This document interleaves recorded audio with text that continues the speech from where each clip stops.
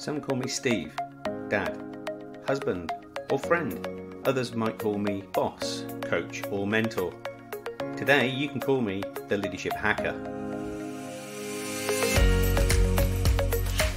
Thanks for listening in. I really appreciate it. My job as the Leadership Hacker is to hack into the minds, experiences, habits, and learning of great leaders, C-suite executives, authors, and development experts so that I can assist you developing your understanding and awareness of leadership. I'm Steve Rush and I'm your host today. I'm the author of Leadership Cake.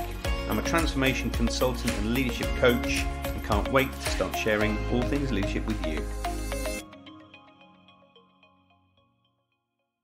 Our special guest on today's show is George McGehrin. He's the founder at the McGehrin Group. He's an executive talent acquisition specialist and brand ambassador and ranked amongst the top 30 most connected recruiters in the United States. Before we get a chance to speak with George, it's a Leadership Hacker News.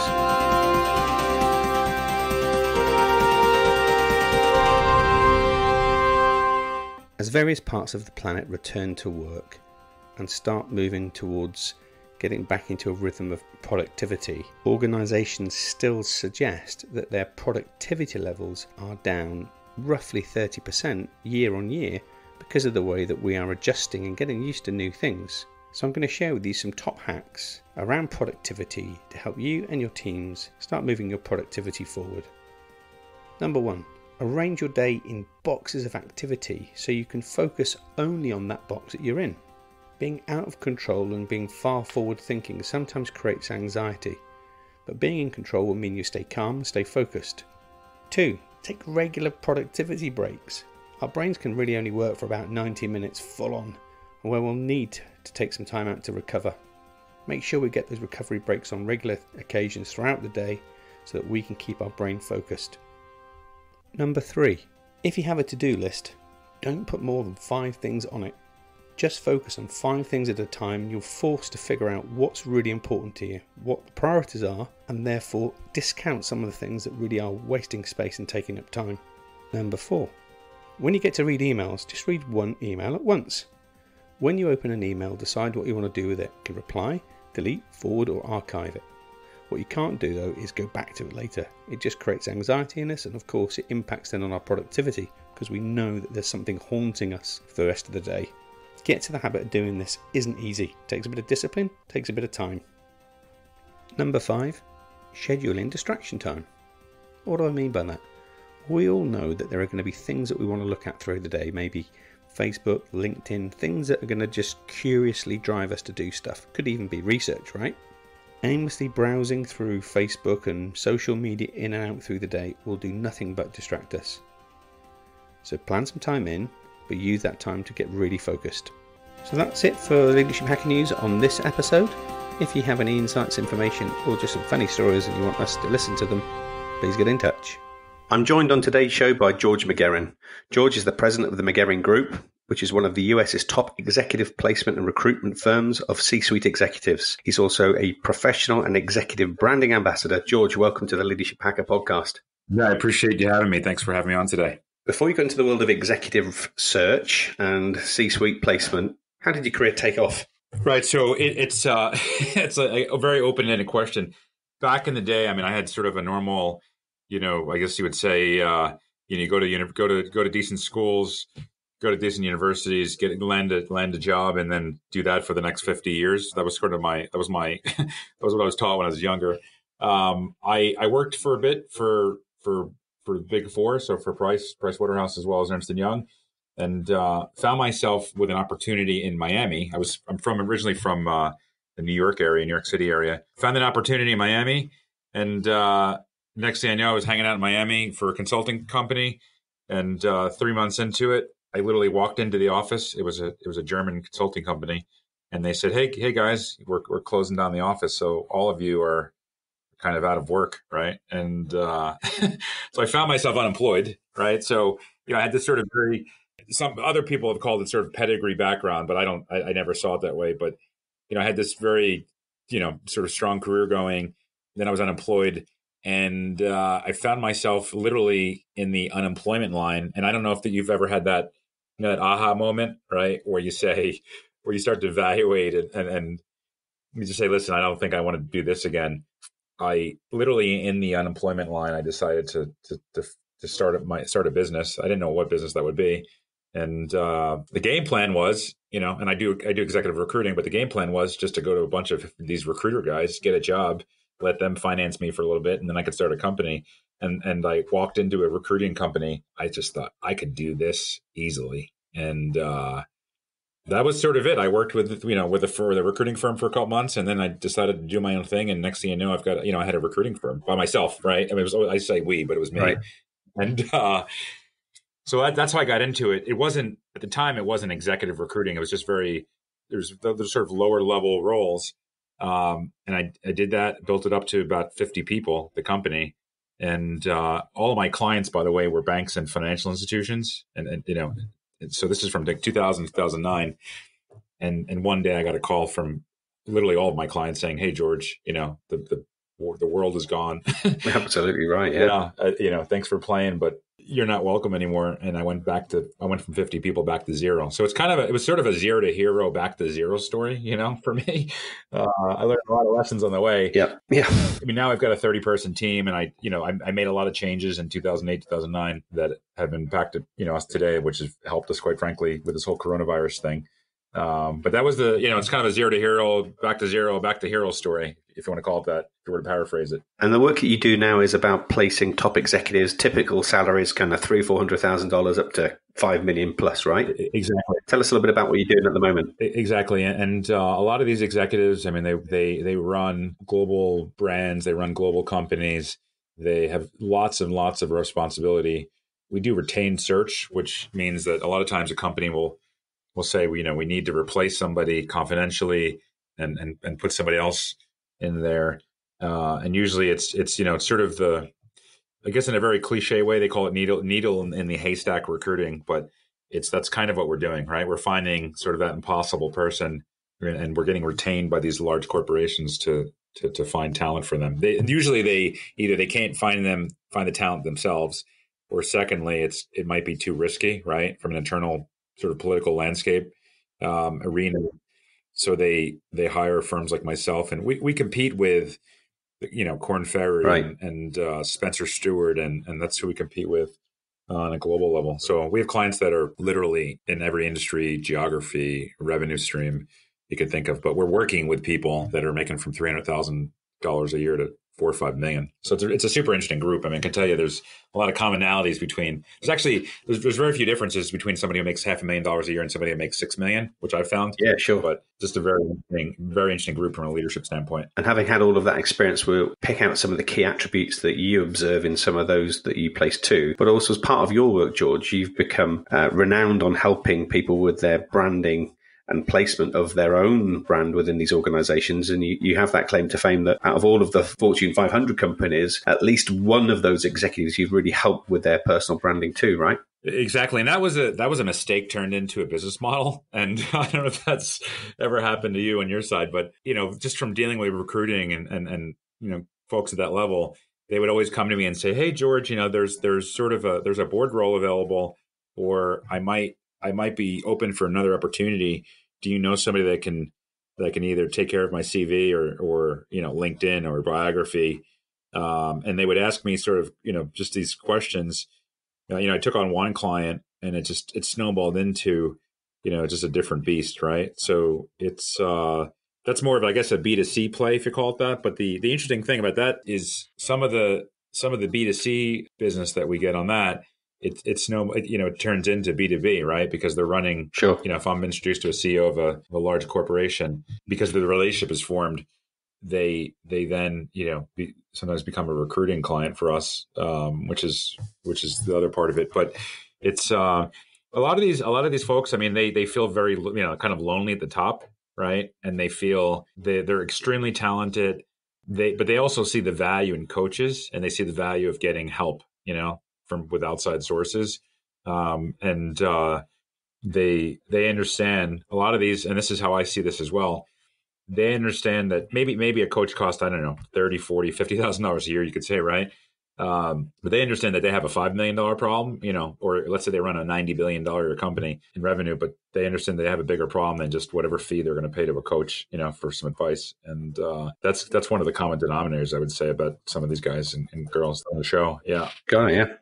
So with all of the leaders that you've worked with over your career, which is extensive across lots of different sectors, what are the key attributes that you observe that your clients are looking for when they hire? Number one, they're I guess the best word is they're engaged, and engaged is even when they interview, or if it's a phone call, or even if it's a private or just a personal conversation about how, I don't know, how the family is or how the kids are, they're extremely engaged with whatever and focused on the opportunity. An opportunity doesn't mean just job opportunity, but they're just focused on what they're doing. And I think that the reason they're able to be engaged is because they show up very well prepared. I've had situations where, where a candidate walked into the client, the organization, with, like a 28-page business plan of here's exactly what we'll do the first, it's just they just show up very, they show up engaged. I think that's probably the number one attribute. Number two, they treat everything as if it's their own business, even if it's not. And they have so much skin in the game. It's just not a 9 to 5 gig for them. Right. And that they treat it. So a lot of these guys, I always ask the question, sometimes I'll say to the, just in passing, have you ever thought about just running your own show? Like why do this why not just do your own thing? There's a lot of similar things going on. And some of the response will be, yeah, that's my next play. Or some of the response will be, well, I really love running a global team. And I love the fact that what I'm doing, I can make it or I can break it. I can, this 150-year-old company, it's like I can either destroy them or I can make them something that they never even imagined, and they like that sort of risk. Yeah. There's a bit of a myth, isn't there, that if you're working for an organization, you can't be entrepreneurial, but of course you can. It's just different bets, right? Oh, of course. Yeah. I would say everyone at that level is entrepreneurial. There isn't one person that isn't. They're all entrepreneurial, right? And I think you found that too, you're dealing with very similar people, right? In terms of some of the clients you're dealing with. Would you agree that do you think there's a better word than the word engaged? Has that been your experience with some of these folks as well? Yeah, absolutely. If lack of engagement from the very get-go means that you're never going to find that if you haven't got it to start with, right? Right, exactly. And the other thing too is, and I don't know if what I've noticed is the higher you go up in the chain, the more detailed questions you can ask, and they really, really, really know their business. And I think the ones that are sort of working on, and there's a book on this, right? The E-Myth Revisited, but the ones that are really working on the business and not in the business, they have just a great hold of how to run a strong operation, right? They also understand the value of people. Yeah. And they think they talk about people processes. Their people skills are amazing. And I was speaking to somebody last week. So this individual, he runs a company. They do about 50 billion in revenue, right? Obviously super busy. And I was on the phone with him for about 25 minutes. Even on the phone, he made me feel like I was the only person in the world, right? When obviously he has other things going on. And I think they have that special leadership glow, right? And it's a connection, isn't it? Totally. And I've met some, I don't know if I've met some, and I've seen some of these world leaders speak, live in person, and they have that spark to them. And I think that's one of the things that a lot of the leaders that I deal with, they have this amazing innate spark and an energy that they make you feel like you're the only person really, that matters in the world, at least for that 25 minutes. And I think it's a special skill set. It is, for sure it is.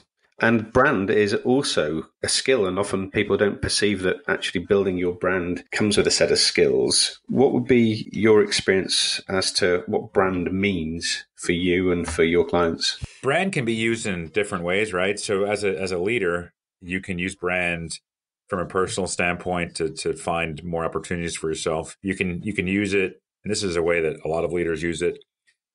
Brand also is a great talent acquisition tool, right? Where people want to work for interesting people, right? It's a very rudimentary, basic sort of way to say it. But by having a strong brand presence, you're also able to attract way better talent than somebody that just has a very, just a kind of a, sure. I don't know if the word boring is correct, but yep. but the ones that do a better story and, sort of that frame their story better and market their own personal story as well as the company story in a better light. They just in general they just attract better talent. So that's another piece of it as well that some folks don't think about. They think about brand and just in terms of how they can, how more job opportunities or more, but partners and vendors and new deals and there's all these other facets of why brand matters. At the executive level, they're constantly selling the vision of their company, the culture of their company. Sometimes the good and the bad of their company. So the brand piece is extremely, extremely important. And I think and this is a change that I've seen in the last 10 years, obviously thanks to LinkedIn, but 15, 20 years ago, I would never have a conversation with an executive about, hey, George, let's talk about brand or let's talk about my image or let's talk about some of the bad news, right? There's the reputation piece of it. And now it's a common conversation I have with people about just their storyline and how they'd like to be perceived. You and I are talking from different parts of the world. Yep. And the market it's just a global market. You have to be aware and have to control some of that elevator pitch. And I'm not talking about embellishing the story, but you need to be able to be aware that somebody from, I don't know, if you're in the States, somebody from England might be checking out your LinkedIn profile, right? Or somebody from, and your business, you might be doing business in Africa through a client that you met in Australia, right? But it's a much smaller market globally. I like the principle of the story being the brand because actually that's how it arrived in the first place. If you go back to when we lived in caves 50,000 years ago, the brand then was just about the emotional connection and the ability for me to tell stories and to hold court and to create that persona. And I guess that's just morphed to the world that we're in now, the corporate world that we're in now, right? Yeah, 100%. I mean, I was on a webinar yesterday. It wasn't a webinar. It was one of these, I guess, these Facebook Live, events, and they were interviewing me, and I didn't say this, but the host did. I just thought it was an interesting. But they said, perception is reality, right? And to some extent, that's correct. I think at the executive level, though, you have to obviously back it up with proof. The proof is in the pudding. But the people will only know about you what you tell them. Right, especially with all the access to information and all the noise that goes on and all the, it's unbelievable in terms of news stories, right? Like if something happens in Indonesia, you and I will find out about it within about 2 minutes of it happening, right? Now, 60 years ago would have been let's say 30 years ago, it would have been in the next day, right? 30, 40 years ago in the paper, maybe. But there's just people have so much more access to information and there's this sense of being in obscurity. Being able to build your brand takes you out of obscurity in some sense or another. It does, doesn't it? And also, I think perception is reality to a point. And because we are connected across the world and we've got lots of different mediums, we can validate that much quicker too, can't we? So if I think I'm right about this individual, I might double check that and I might look at LinkedIn, I might look at their social media profile, I might read some articles to verify and validate whether or not the emotional connection I'm feeling is the right one. Exactly. They call that, I think, social proof, right? And I have, on the branding side, sometimes I'll get referred to people and they, when we start talking about pricing and everything else, obviously sometimes they'd like to do their due diligence, right? What do? They go on, and I think you've had the same experience, right? They'll go online and they'll just Google me, right? To see what I'm about. Some people don't pass the Google test, right? And some people do. So you have to be conscious of that now. As well. I mean, even this podcast, for example, that you and I are on, later on, if we Google each other's names, I mean, we'll show up on Google, right? As part of the, it will show up as a link. That's right. So you have to be conscious of that. I guess, I don't know if it's a play, but I think you have to be conscious of the things that you do and also the things that you don't do. I mean, you have to be careful of what you say and don't say. Sometimes it will get out very, very quickly and sometimes in the wrong way. Yep. By the way, we as a service, and we were thinking about this because people are asking for it. They're asking now, executives are saying, hey, George, how do I repair some of my reputation, right? Because sometimes, like a 25, 30-year career, sometimes you have employees that weren't happy, things happen, maybe negative news, right, with the company. So as an ask, we're thinking about offering as a service, almost like a reputation repair, for executives. Because it's like I said before, a lot of these folks have $500,000 of, $4 to $5 million problem. One ding, and when you're looking people up is a problem. right? I think I think you and I are sort of old enough to realize you also have to deal with the person, see what your take Sure. is, because Yeah. sometimes people get, what's out there is not always true, right? Yeah, absolutely right. That's very true. And also, people do screw up with good intention too, don't they? And as long as we've used that as a learn in our life, and that's been a positive experience for us, then we shouldn't necessarily come with that worldview that because something's gone wrong in the past, it means it'll go wrong in the future either. Well, I think that's the only way to learn, right? And this is just to give you my story. So we've got 30 people. The recruiting is an 8-figure business. The branding piece is a 7-figure business, right? On those fronts, but I think everybody has those. When I had to let go of the 50 people in 2009, I also lost 3 houses as well, right? Yeah, right. So it just everybody that has done, if you've done even remotely well, I'm sure you have.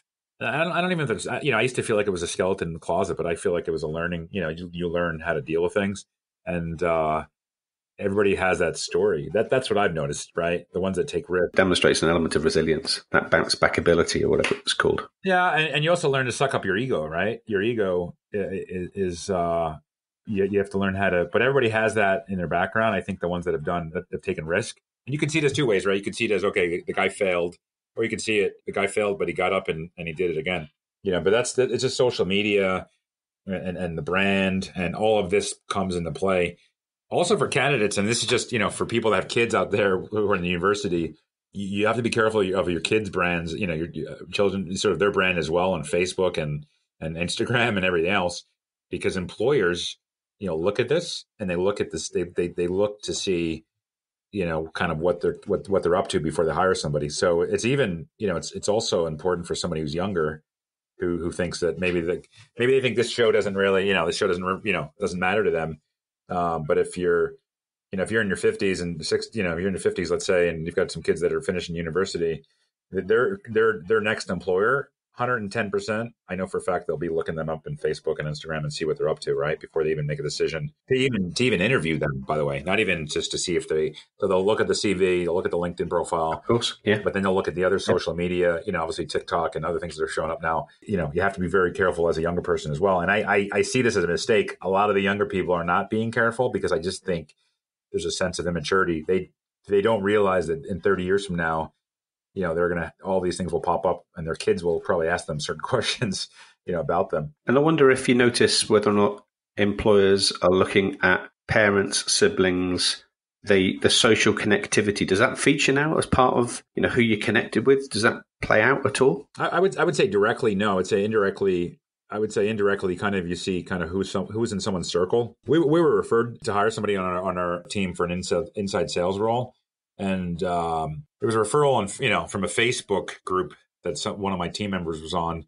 So then you can see who you can see the profile, you can see who they're connected to, and some of the comments. To be fair, I think it gave the wrong impression of the person, right? Because you can kind of see the circle of people that they hang in, right? And so I mean, I don't think it's a tool that people directly look for yet, but indirectly, I'm sure it plays a little bit. I mean, it did for us, at least even for a basic inside sales role. It's part of that social proofing, isn't it? It's part of that validation. And maybe that goes back to a larger theme about sort of classism and right and judgments of people before you even know them and where people come from. And if you, I have a friend of mine, by the way, this is an interesting. He's a multimillionaire, right? He grew up literally with nothing. And he literally, he moved out of, he grew up in this very poor area. He literally, he has business relationships. He does very well, but all of his friends, his like inner circle, they're all his buddies from where he grew up. And he refuses, even if you go, I was invited to a baptism, from a friend of a friend. And he refuses to even justify, like he hasn't changed his inner circle is the same as it when he grew up. And, and I tell him sometimes, I don't know who's right or wrong, right? Like maybe he's got it right, but he's able to be himself sometimes. But I'm sure they've, he's probably lost business opportunities because of sometimes, the people he's hanging out with. Yeah. And they're nice people. It just people make these judgments about others without knowing much about them. he's like the typical rags to riches story. He just happened to keep the friends, you know? He didn't get rid of the friends. I was out in San Francisco doing some business a few years back and bumped into a venture capitalist, and we were having a coffee. And the one thing that resonated with me that kind of stuck with me from that point on was your net worth is equal to your net work. Right. So if you've got a broader network, it's diverse and it can help support your growth of your business, that's more likely to help you succeed. And conversely, of course, if it's very narrow and very short. Well, it's also the mindset, right? It's the mindset of who you hang out with sometimes, and sometimes the mindset. I mean, I find that as well. I mean, every client that we have now in recruiting is based on a relationship. It wasn't because I or somebody on my team sent the best, sort of best email ever, or it was the best, it was the best call. It's mostly because of relationships, right? So by the way, there's a, for some of your listeners that have, businesses, there's a model. I mean, I call it the pay to play model, where you can join some of these exclusive clubs, or you can go to some exclusive restaurants, or you can, even politically, there's that pay to play model. And that's what people are doing, right? They're paying for access to make sure that their net worth is connected to their network, right? And I think that's what people do. And I have a coach that I work with, and that was one of the recommendations he had made. Is like, listen, you got to a certain level, maybe you now move to the pay to play model. Really interesting, yeah. Instead of you can get pretty much your whole core audience right in one room, through a $3,000 dinner, maybe like in for some sort of association, right? You have everybody there, rather than spending 15 years to try to make that network up, right? So it then can seem quite cost-effective marketing in many respects, then, can't it? Of course, but you're totally right. I see that a lot, right? Your network is your net worth. It's fairly true. It's fairly true. I think to digress on that though a little bit is you have to give to people, and this is a networking tip, but you have to give to people. Give before you take. And I think the ones that play that, the me game, it doesn't really work out well for them later on. No trust either, right? No trust. Yeah, it's just, I mean, you've had that call, right? Sure. Where it's just, or you've been at a dinner party and it's, but the ones that give, and there was a book written, I think in the 1920. So it's called Think and Grow Rich by Napoleon Hill. This gentleman, for 25 years of his life, literally all he did was interview extremely famous people, wealthy people, successful people. And he created this book for sort of common denominators of all these. And that's all he did. His life passion, his life mission was to interview these people. And, he talks about all the secrets to some of these folks' success, and one of the pieces was the law of, I might be paraphrasing it wrong, but it's reciprocity, right? The law of reciprocity, yeah, for sure. Right, where I give you 5 or 6 people, right? Eventually, things come full circle, and you'll start throwing things my way, and being genuine about it. And I think that's I think if you can brand yourself as well as you want, but you also need to be, in terms of networking, you need to be conscious of that rule. And it's a great book, by the way. He also talks about, which you've seen all these masterminds pop up in the last 5-10 years. I mean, you've seen that everywhere, right? Yeah. So the original idea, or I guess concept, actually comes from that book. So it was, I think it's the number one, or the most sold book ever, business self-help book ever. I don't know if there's another book that sold more copies than that book. So it's a terrific book. So Think and Grow Rich by Napoleon Hill, written in like 1920s, but there's so many things that are relevant to today. Still holds true. Oh yeah. It's a terrific book. Thinking about then, having created my brand, I've been really thoughtful about the stories I'm going to tell, and I'm now going to take me to market. How do I do that without appearing needy and without appearing that I'm selling or overselling myself? Well, I think the first thing, and this sounds, pretty basic, right? But I think you need to think about, what is your end game, and what kind of client is your end game, and who you're selling to. I think that's the first piece, right? Is like, if you're, in our case, we target executives, so our messaging is a little different than if I were targeting, 18-year-old kids, right, or 17-year-old kids. So I think the first piece is you need to figure out who your audience is, right, before you even start. The second thing is, I see this problem a lot, right? So somebody will start, they'll start a YouTube channel and a LinkedIn page and this page and that page. and then they don't do anything. They work it hard for about 3 weeks and then they leave it alone. I think the second piece is consistency in terms of the brand. So I think you need to be out there and active. That's a way not to screw it up. The third thing is I highly recommend this. I mean, you need to fish where the fish are. If your brand, you might be able to tell your brand better in a Facebook group, right? You might be able to tell it better in a LinkedIn group. You need to fish where the fish are and where the correct fish are. So make sure you do your research to figure out where your audience is hanging out. And then I'd probably dig in and with one platform and just be the subject matter expert without taking. Just give advice. I think there's a technique where they'll go in and they'll answer a question, right, about something, and then they'll say, well, how do I know the answer to this? They'll say, well, I know this answer because I run a successful executive branding company. That's why I'm able to give you some career advice. There's no sales thing, like if you need advice, call me. It's just you're just a very subtle PS. I'm giving you this advice because this is what I do for a living. And that's a great way to... I call them brand gifts. Yes. In other words, I'm going to give you a gift of information and I'm expecting nothing back in return. So I've saw this, it's yours. Here's my gift of information, of insight. And it strikes them as thought leadership as well, doesn't it? 100%. But you need to make sure that you're giving the advice to the right people, right? Like if you're a vegetarian, giving...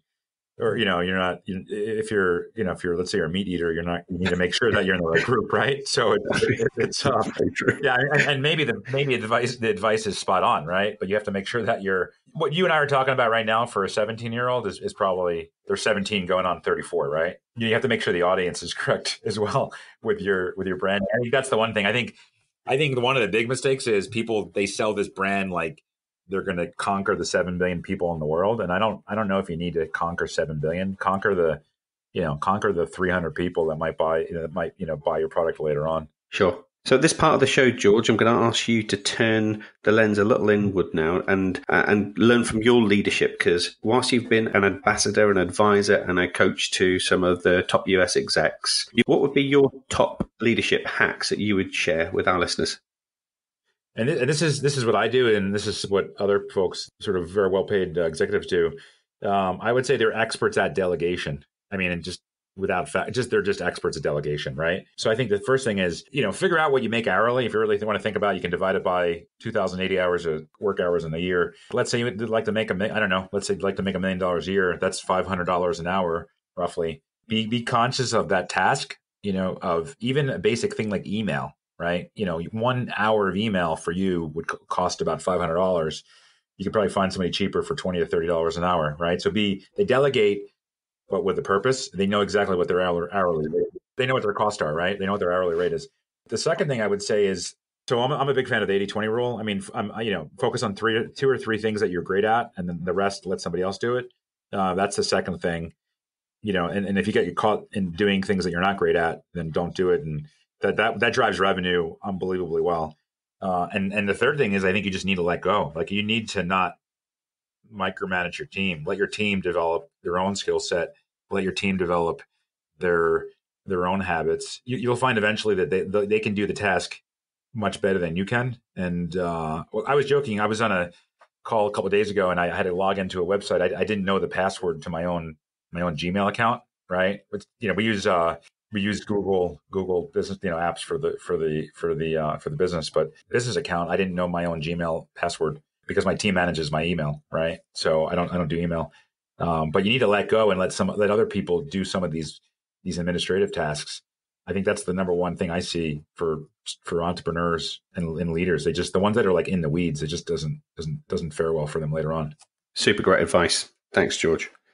So this part of the show, we've affectionately called it Hack to Attack, and it's where we are able to explore with our guests on the show times where they may have screwed up, things haven't gone well, but they've used that as a learning experience. Now, you've intimated a couple of those already on the show today, but what would be your hack to attack? Right. So things I messed up on. I mean, number one, and I learned this the hard way, 2009, cash flow. Cash flow is king, right? So always, you can't, if you have no, you have to make sure they have some sort of reserves, so cash flow is king. The other mistake that I made constantly, you need to be slow to hire, be slow to hire. I don't know if you've heard this before, but be very slow to hire people, but, fast to fire. I think, the hiring process, you need to take your time and do your due diligence and make sure you get the right person, because it's a disaster when they don't work out well, right? So my team's retention rate. I mean, I haven't had somebody leave in literally it must be like 6 years now, and we haven't had to let anyone go. It's just because we took our time to hire people, right? So it has to be that was the number 2 mistake that I made over and over. I must have made that mistake 100 times, right? Hiring the wrong people very quickly because I liked the guy or the girl, or I just thought they were cool and they were, energetic, and they just didn't have the skill set. And the third thing is to have diversity in your clientele, right? So just don't get sucked into, like I did, the banks, or don't get sucked into one type of, you need to have a different type of portfolio so that if one industry, sort of hits the fan, you've got another industry to fall upon from a revenue stream standpoint. Those are the 3 things. So cash flow, be careful to hire too quickly. And then number 3 is diversity in your portfolio, in your client portfolio, right? So just don't have one type of industry. All of these 3 things literally cost me 2 years of my life, right? Because it took me 2 years to rebuild, right? So I wish I knew, just disasters, that problems I don't have now, but problems I had because I didn't have that advice. Big lessons well learned as well. Oh, yeah. Final thing we want to do with you, George, is just explore a little bit of time travel. And I'm going to ask you to bump into George at 21. What would be the advice that you would give him? I mean, at 21, my stupidity was greater than my intelligence. so I would say, maybe be wiser to the people that were giving you great advice, and listen to them a little more, and understand that they've been around for 40, 50, 60, 70 years. So they might, I would say, listen to some of the older advice. Number 2 is, especially as a business person, and even if you work for a company, focus on process improvement and focus on, to some extent, automation, right? Where everything today is really a big math problem, and most of it comes down to process improvement, right? And continuous improvement. And if you can slowly improve something, 1%, 1%, then later on, and then the third thing I would say would be to make sure that you take, I probably take more risk, I think I was a little too safe with some of the things I had done. I would have thought a lot bigger than for me, thinking big was, I'm going to make 200 grand next year, right? And then I made 200 grand, and it's like, okay, I'm going to make 300 grand, and then I'm going to make 500 grand. I never thought, let me make $100 million, let me make 300 million. And I think if you're an entrepreneur, you need to think bigger. And I would do that all over again. And, if I could, I'd think bigger. That's great advice. And I'm sure those people listening can resonate with that too. Final thing I want to spin through with you is that, firstly, it's been super chatting with you, George. It's been really fascinating. You've got a super handle on branding and placement, and it goes without saying that in order to get into the space of competing at the top US executive search firms, you get a lot of this right. If people wanted to connect with you from today, whether they be future clients or indeed people just interested in the work that you do, how can they best do that? Right. So they could there's 2 ways. So first way is just to send a basic email, right? They can email us. It's just at George. So it's George, GEORGE @ and then my surname, right? McGehrin, McGehrin Group.com. That's the first way. The second way is my LinkedIn is literally has 30,000 connections on it. So it's maxed out LinkedIn. So now we're moving things to Instagram, but Instagram it's just exec_headhunter, right? So it's EXEC_headhunter. And those are the 2 ways. And they could just Google, if they could just Google me. If they spell it 75% correctly, then they'll find me. George, we'll make sure that we put all of your contact details in our show notes, along with your email address, as long as with your Instagram handle too, so that when folk are finished listening to us, they can click on them straight away and bump into you much quicker than having to search through Google. And from my perspective, I'm just delighted that we've had the opportunity to meet George, and thanks ever so much for appearing on our show today. I wish you every success with McGehrin Group and what happens next. Steve, no, I appreciate it, and thanks for having me on, and you're doing great stuff, and I appreciate all that you're doing for everyone else as well. So thank you for that. Thank you, George. I genuinely want to say a heartfelt thanks for taking time out of your day to listen in to. We do this in the service of helping others and spreading the word of leadership. Without you listening in, there would be no show. So please subscribe now if you haven't done so already. Share this podcast with your communities and network, and help us develop a community and a tribe of leadership hackers.